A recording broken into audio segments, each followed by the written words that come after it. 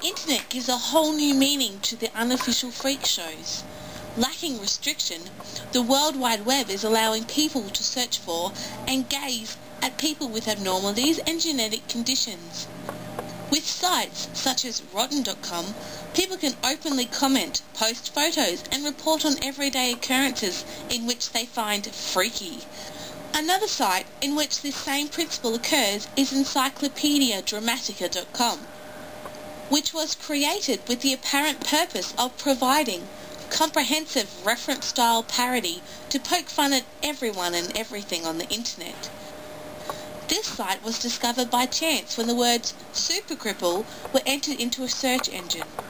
When they say that they are poking fun, they are really meaning that they are dehumanizing and discriminating against those who are, in their words, cripples or wheeltards. For example, under the subtitle Cripples in the Internet, it states, "The internet attracts lots of cripples." The reason, of course, being that it is their only form of social interaction, because nobody talks to them. Cripples are one of the many groups that are ruining the internet by clogging our tubes with lame support group forums and online petitions for putting wheelchair ramps in front of every building in the world. This is not the only example of disabled people being exploited and used for humour purposes on the internet.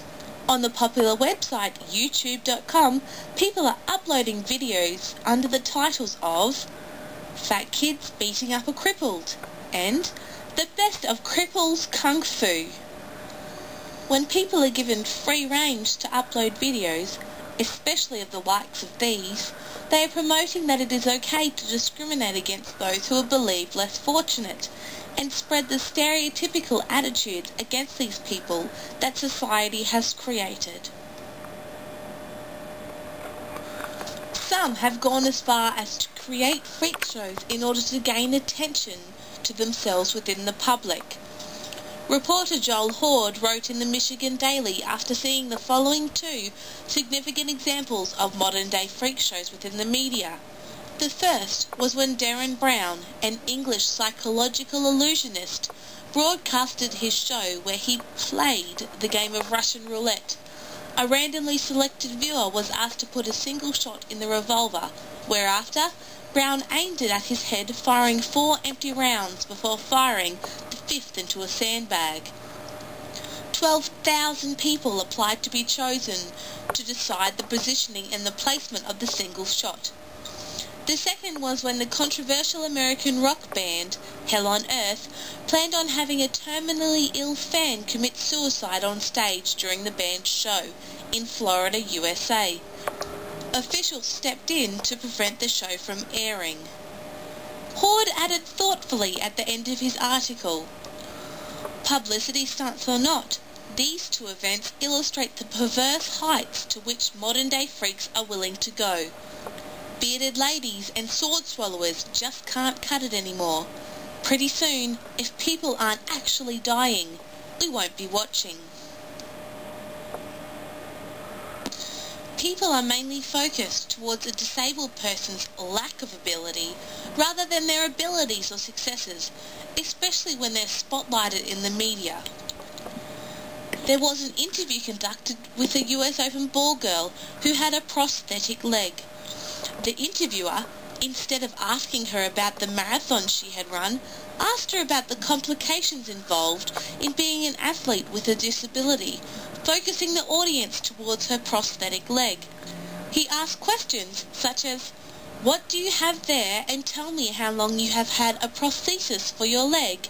and "How challenging is it to do something like that and something like this with this on?" The media portrays images that seem to reinforce the common assumptions that persons with disabilities are helpless and needy people.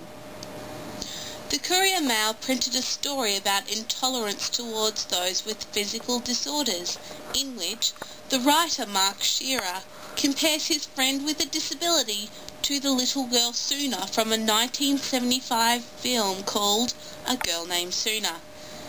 A scene in which he refers to involves a young girl and her pet crow that cannot walk. After the children at school admire the bird, they begin to throw stones at it. thinking it was funny to see it hop away. Although completely overwhelmed, the girl throws a stone, wanting to fit in. Shearer states that his friend is both like the black crow and the girl, being both stoned and giving into the social norm and throwing the stones himself.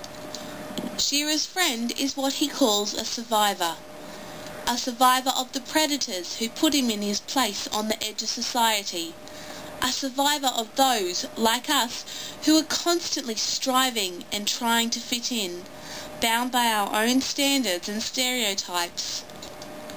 We need to develop a disability consciousness that allows us to reimagine disability in ways that value individual identity.